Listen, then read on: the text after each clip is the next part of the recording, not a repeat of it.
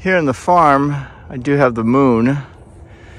It's a full moon, first full moon of 2021, and I have the sunrise.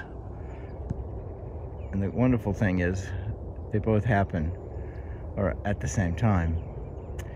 So this is here on the farm. And if you notice, a lot of wide open spaces. For my orchard, I like to have at least 12 feet between each plant.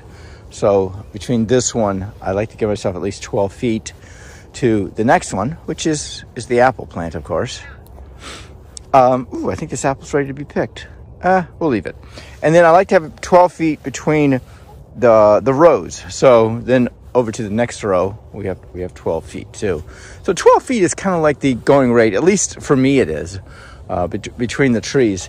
Now, occasionally I'll have one that's a little closer than 12 feet. Like if you notice up there, the